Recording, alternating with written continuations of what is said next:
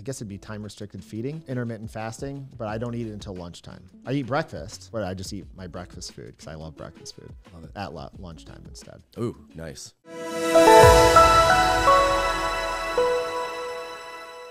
I've been doing the sauna for a while. I've got an infrared sauna at home. I'll do the Peloton in the morning. And before I'd like listen to books, listen to podcasts, or I even have a TV out there. I'm maybe like watching something in the sauna. And recently, all I do is either I have a breathing exercise on or I'm just doing breathing exercises in there. And I just notice, like, I don't notice it anything in the morning, anything during the day until at night when I'm writing in my journal. And it's like my temperament, just the day was easier. Every single day that I do that and just like clear my head and allow it to just calm down. It's just so funny. There's no like big highs and lows. It's like, okay, this meditation, breathing, whatever you want to call it, calming the mind, going out for a walk and not getting these inputs in is super beneficial. For sure. More intervention stuff. Do you meditate? I would like to say yes, but not regularly enough. Yeah, okay. I'm not going to fake it and say yes. Yeah. Oh, no. I mean, I sit in the sauna a lot. You know, I do that at Lifetime, though. I need to get one for my house, probably. Lifetime's got everything. Yeah, I walk to Lifetime, so it's like. Oh, really? I live that close. Okay. That's nice. You know, so some other things I do is like, besides the cold plunge, occasionally, you know, I like to.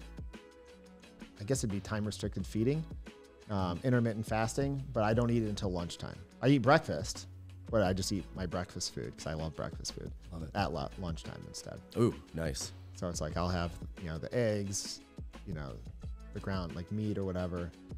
Cinnamon rolls. Not a lot. Ideally, not a lot of cinnamon rolls. Not good. Not No a lot pancakes of and waffles? good. Not often. All right, yeah. My kids do though. It makes some good paleo and keto waffles. Yeah.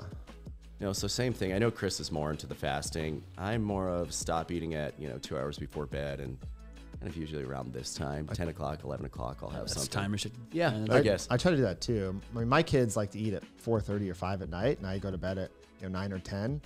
So it's like I eat dinner at 4:30, and I'm time restricted feeding. It's like, okay, I'm not going to eat until lunch the next day. That's a long time. That is a long time. That is a really long time. It's great for longevity though. I know. According to the experts. Dave Sinclair. Autophagy. Listen to that. Peter Attia. Yeah, he's been talking about fasting forever. Sinclair came out. Yeah, that's awesome. I'm sure we all listen to the same people. What do you? Is there a certain diet you follow? Low carb, paleo, healthy, organic, nothing. Just eating real. I mean, certainly I try to focus on organic food. Yeah. Just eating whole, real foods, right? Like eating meat, eating potatoes, eating vegetables, fruit. You know, if it comes in a box, you probably shouldn't eat that much of it. Yeah, I mean, look. So obviously we all listen to the same people, so you know that, but you're good at actually following that. No. In theory, right? In theory. In theory, like, 80% of the time, maybe? if that, yeah. I mean, maybe 80% of the time. I mean, sometimes it's 100% of the time. Yeah. It's like, then you fall off the wagon a little bit and you have to jump back on. And the key is how fast can you jump back on? Yeah. Yes. Don't go days, go a day or two.